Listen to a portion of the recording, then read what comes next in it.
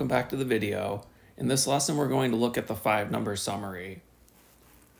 So the 5-number summary consists of some of the concepts we talked about earlier, which would be the median, the quartiles, so the first and the third quartiles, and the extremes, the max and the min, which of course we use to find the range.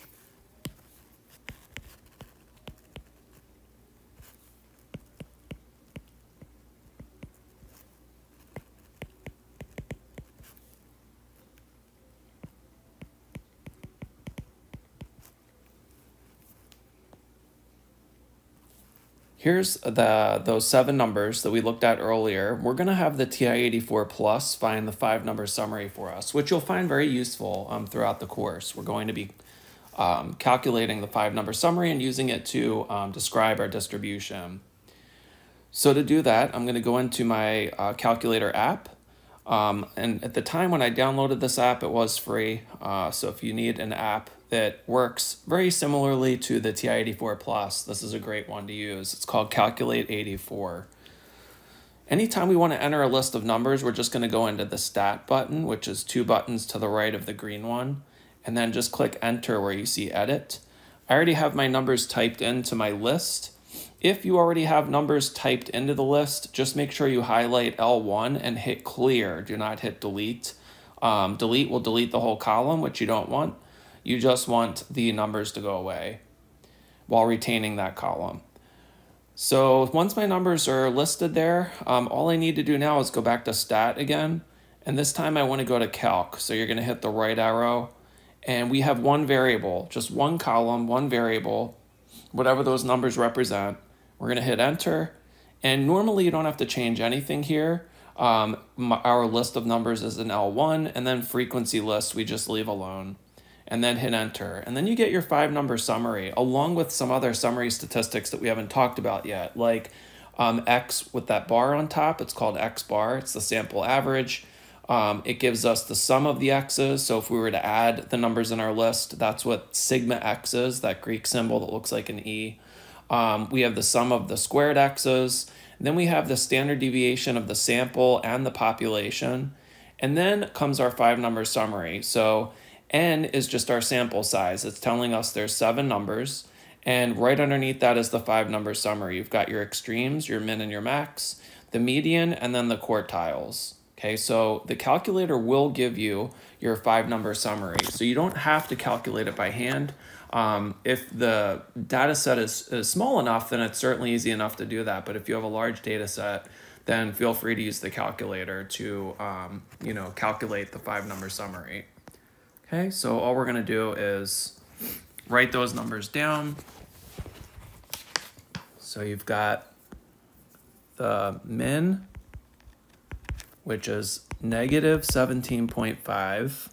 And then, of course, the max is your other extreme. And that was the highest number, which is 45.8. The median, which is the middle number when the numbers are in order, it was 13.9. And then you've got your lower quartile, Q1, also known as the 25th percentile, that was 2.8. And then the upper quartile, Q3, or the 75th percentile, which was 25.3. And once we have the 5-number summary of our quantitative variable, we can display that information in another type of graph called a box plot. So box plots, you can add that to your list of appropriate graphs for quantitative variables, along with histograms, stem plots, dot plots, etc. So what I need to do is, to create this box plot, I need to find fences, okay? And the reason I do that is I need to figure out if we have any outliers. So would any of these numbers here be outliers? So first, I'm going to draw my box plot, the number line. I'm going to label it. And I just need to make sure that I have the box plot number line is big enough to fit all the numbers. So since my lowest number is negative 17.5, I might want to start at negative 20. And my max is 45.8, so I'm going to go out to 50. And then I'm going to try to see if I can label this spaced out evenly. So let's see, we would do -10, and then 0, 10, 20, 30, 40. Okay, not bad. They're pretty evenly spaced. So to find where my fences go, I need to take my IQR. So remember, the IQR is just Q3 minus Q1. So 25.3 minus 2.8. And that gives me 22.5, okay? But I'm gonna go to my calculator. So 25.3 minus 2.8. And what I'm gonna do is I'm gonna multiply that answer by 1.5. And I get 33.75. Okay, so my next step was to do 1.5 times 22.5, and I got 33.75.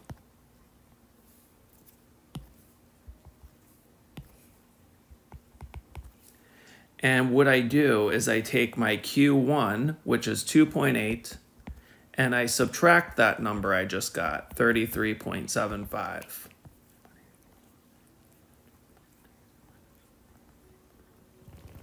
And I get negative 30.95.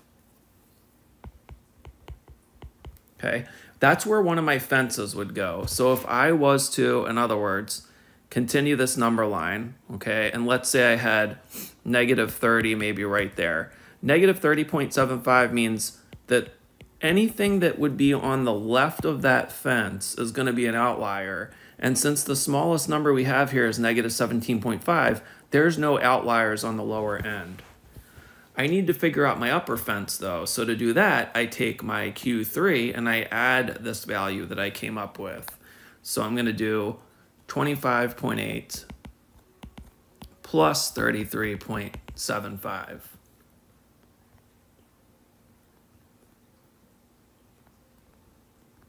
Okay, and I get 59.55. So if I was to continue a little bit further, as you can see, right? So if I went out to negative 60, negative 59.55 is right about there. And since my highest number is 45.8, I don't have any outliers on the upper end either. But let's say this highest number here was like 70.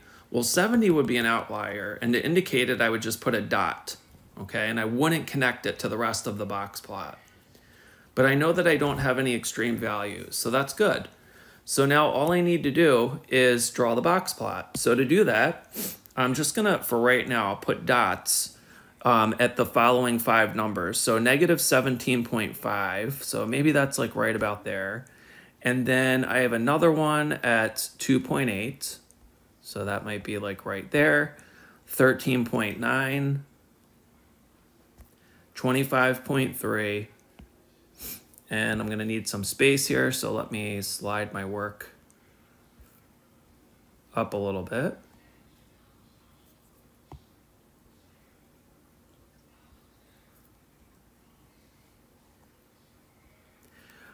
And then my next dot is 45.8. Okay, so we draw a box around the IQR, which would be Q1 to Q3.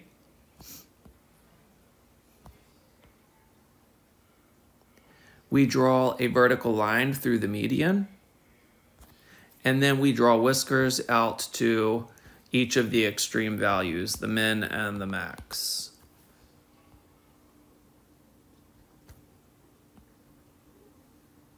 And that's it. That's your box plot. So what can I tell from it? Well, I can tell that it's approximately, the distribution is symmetric, okay, because it looks like I can fold it down the middle and it's about the same on either side. I can also see that my interquartile range is pretty large, so that means there's a lot of variability between those values. And if you look at your values, right, so if I go from Q1 to Q3, if I go back and look at that, and if I was to look at these numbers in order, right, my Q1 is 2.8 and my Q3 is 25.3. Well, there's a lot of difference in the numbers between them. Like after 2.8 comes 13.9, and then it jumps to 14.1. Then it jumps up to 25.3. So that's why this box is longer. If it was more compact, it means there's not as much variability there. And that's going to be important for later on. What I'd like you to do right now is take a minute and pause the video and read the problem. And remember that we want to think, show, and tell for this problem. Okay, and I kind of gave you some guidance in this problem, but we'll work it out together. And then you can feel free to unpause the video when you're ready. It says the U.S. Bureau of Transportation Statistics reports data on airline flights. Let's look at data giving the percentage of flights canceled each month from January 1994 through September 2019. How often are flights canceled? So typically you could go to that website, you could find the data, and then you can have technology make the box plot or histogram or dot plot, whatever you'd like to make. So you could use like your TI-84 calculator, which may be a little time consuming because there's probably a lot of data there. It would probably be more appropriate to use StatCrunch, which is available through your MyLab Statistics. You can also use, if you're familiar with programming, like R statistical programming or SPSS or SAS or things like that. Okay, so to save you the time, I provided you the histogram and the box plot. So, you know, two ways that you can show quantitative data. Here we've got the number of months that involves, and then the percentage of flights canceled, okay? And then we have the box plot underneath so that you can compare them. In Chapter 4, we're going to look at how to compare these displays. And then I gave you some summary statistics, including the 5-number summary. So you've got your max and your min, and your Q1, your Q3, and your median, right? So right here, this part represents my 5-number summary. And remember, of course, that the IQR is just Q3 minus Q1. So if you were to take 2.19 and subtract 1.1, you would get 1.09. Okay, so what we want to do is we want to look at this and we want to describe the distribution. So the first thing we want to think about is, okay, what's the variable? Do I know the who, what, when, where, why, and how? Give me a second here. I'm going to set this up so I can type. I think it would be easier for you all to written out.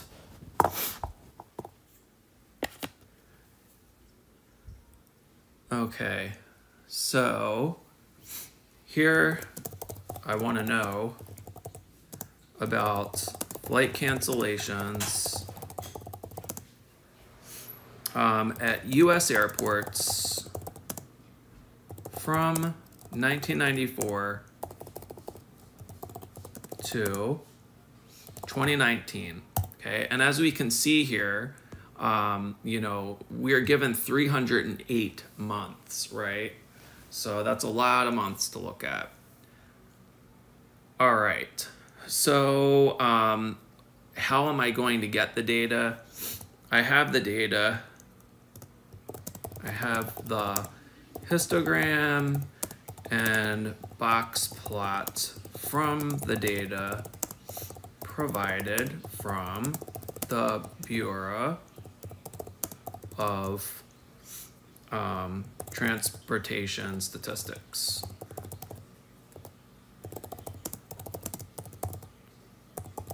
Okay. Now I've got my histogram, my box plot, and my summary statistics. What is it telling me? Okay, that's what I want to show now. So what can I see from this?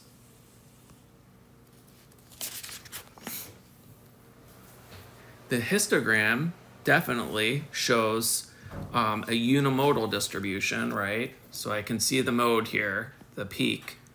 I want to know also, you know, besides being unimodal, what other shape is it? Well, it's definitely skewed to the right, okay?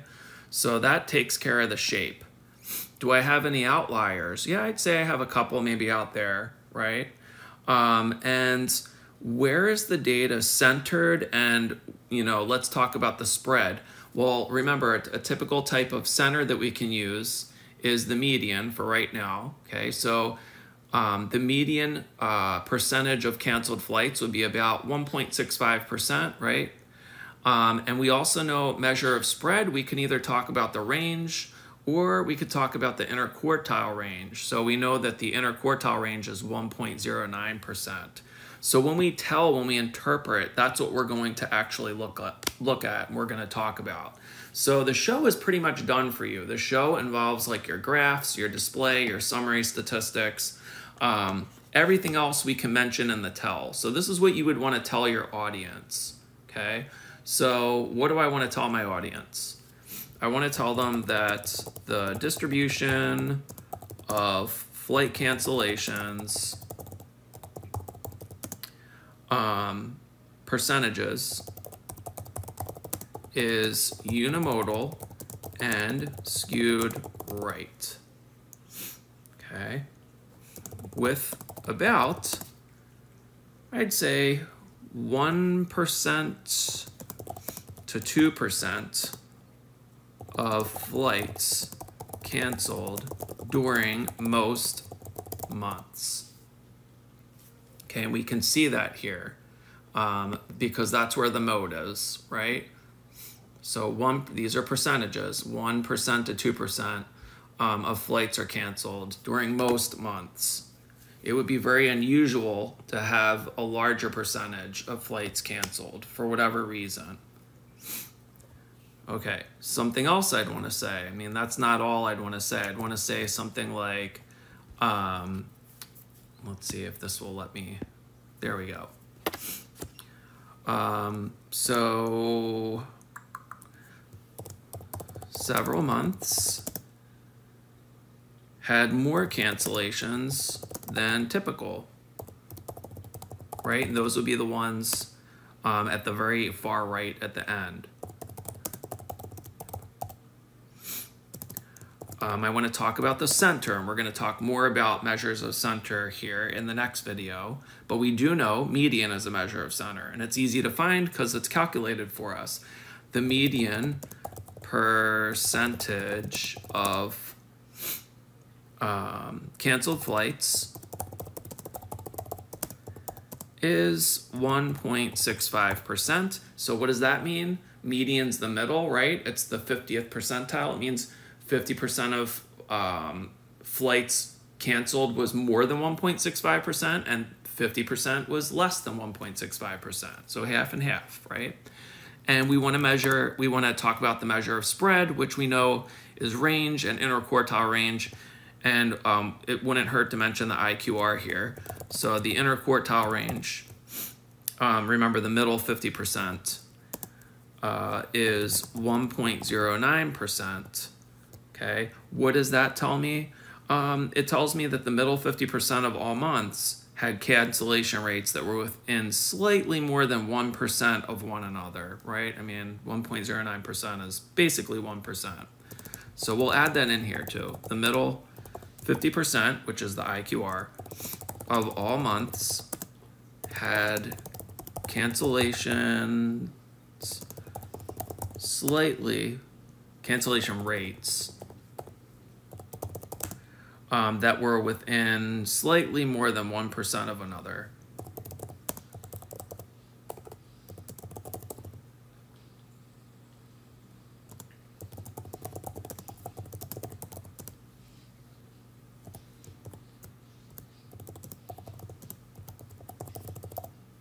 Okay, so that's a good write-up. I mean, when you are trying to describe what you found, think about your audience and how would you explain it to them. You want to make sure you're using correct statistical vocabulary, but you also want to be down to earth when you explain. Your audience may not be well versed in statistics, so it's your job to explain to them what you're actually seeing here, right? And what would I get out of this as if I was an audience member that maybe didn't have knowledge of statistics? Okay, well, I can expect that, typically 1 to 2% of flights are canceled during most months, right?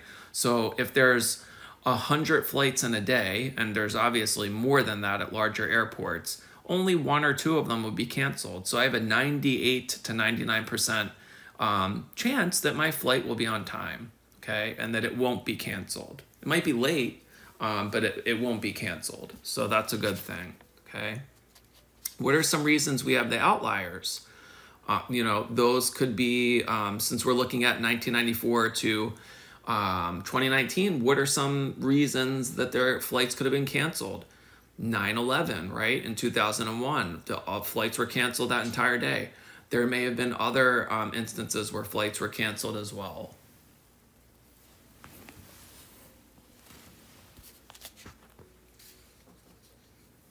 Okay, so that ends that video for the 5-number summary. If you have any questions, please reach out to me and let me know. I'm happy to help, and I hope you all enjoy the rest of your day.